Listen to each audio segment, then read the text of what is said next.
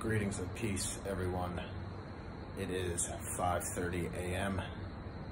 at the Ritz-Carlton in Abu Dhabi, and as you can see in the background, there is the Grand Zayed Mosque, which is stunning, and any minute now, the Aadhan is going to play. So for those who may not be familiar, the Aadhan happens 5 times a day, and it welcomes Muslims to go pray and reminds them to go pray. And it's something that in the country that I was born in the United States, we really don't get to see a lot of, and we don't get to really hear it. But when you kind of travel to a Muslim majority country and you hear it, it's really serene and it's beautiful. It's a reminder that, you know, we have a duty to give thanks to our Creator, the Almighty, who sustains us and gives us life and provides us with sustenance. So it's going to happen at any moment here. Usually about, I thought it was 5 minutes before the actual prayer, which is at roughly 5:35, but you can see in the background that the masjid is just beautiful. Sorry, it's a bit shaky there.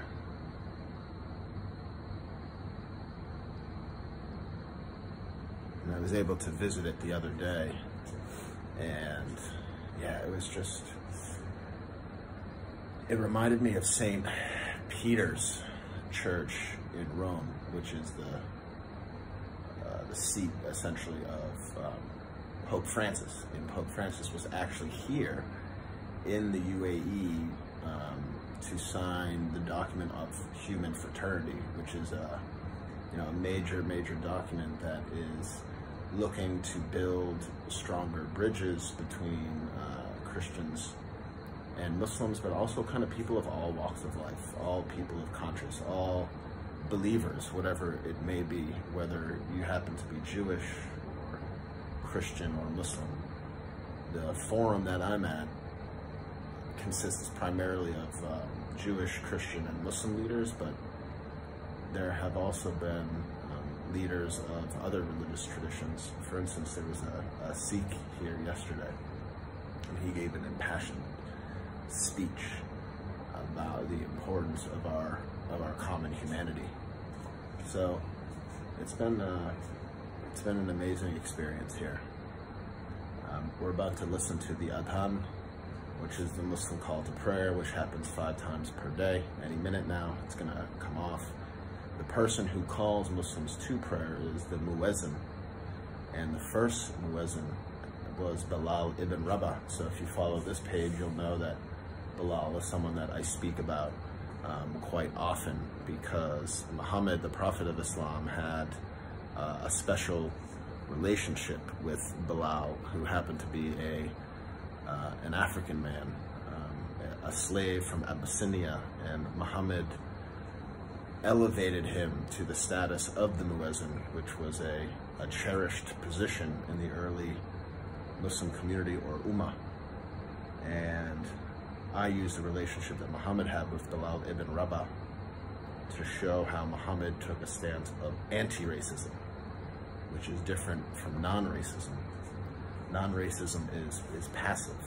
It's a good thing to be non-racist, but if we were to ask a question to a group of people, how many people are anti-racist? There's a difference there. Anti-racist suggests that you're actively taking measures to tackle racism in its midst. So Bilal was the first muezzin, the first person to call Muslims to prayer. There it is. Listen.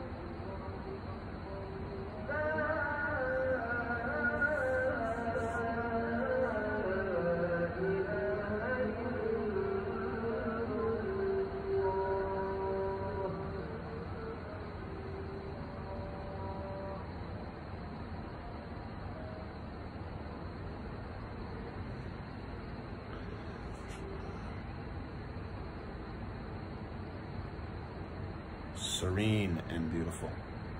A nice way and a nice reminder to start another day. God bless.